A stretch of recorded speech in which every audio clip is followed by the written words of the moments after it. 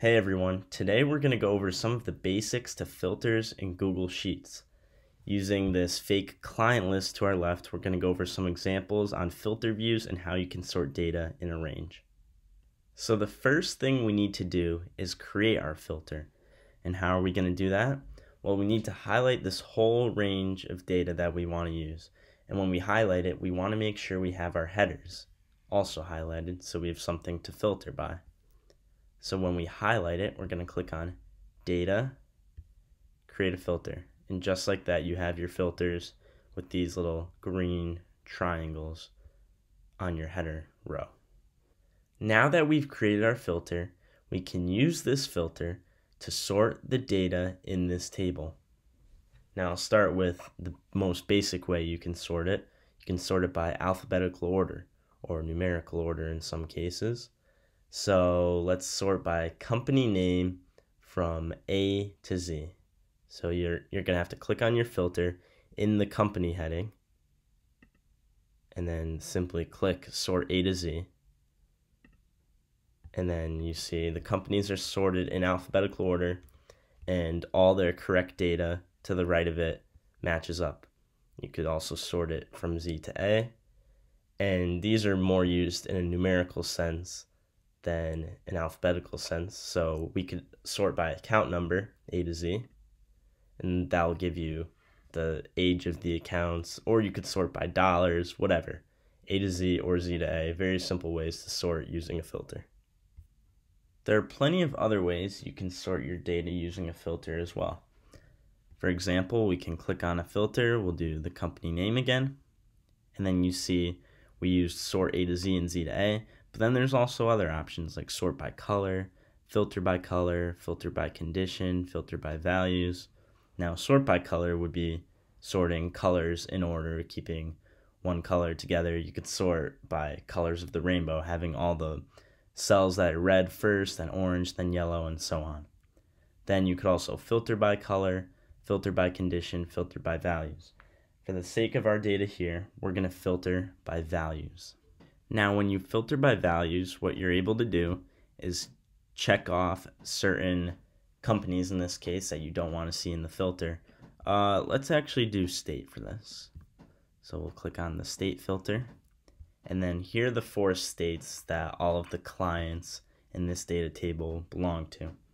So if we wanted to only see companies that were from New York and Pennsylvania, then we would take the checks off of Connecticut and Massachusetts and hit OK. Now you see all of our Connecticut and Massachusetts data isn't there. It's not gone. It's just filtered away. Now, say we wanted to sort by large companies and still do New York and Pennsylvania. Now we'll click on the filter under type, and then you see large, intermediate, and small. We'll take the check mark off of intermediate and off of small. Now we should only have large companies, and the filter for state is still on, so we should only have large companies in New York and Pennsylvania. And there's only 2 of them. So this is the correct filter for large companies in New York and Pennsylvania.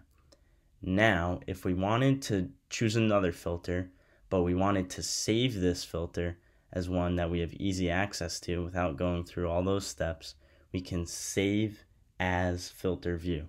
So what you do is you go back to Data, Filter Views, Save as Filter View, and it will take the current filter view that we have on and save it as a preset filter. And it'll bring up this little option here.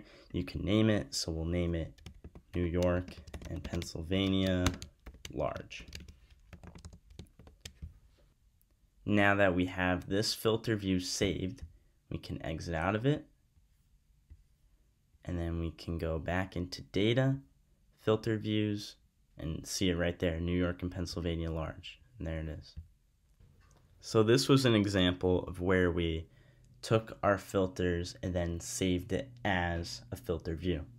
Now what you could also do is go back to the original range.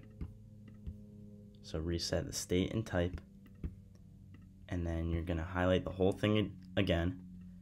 Data, filter views, and then we're going to create a new filter view from scratch. And in this one, you bring up this filter option again, and then say we wanted to do Connecticut and Massachusetts intermediate companies. Then we'll get rid of New York, Pennsylvania. We'll get rid of small and large. And then we have Connecticut, Massachusetts intermediate. So we can name this filter as well.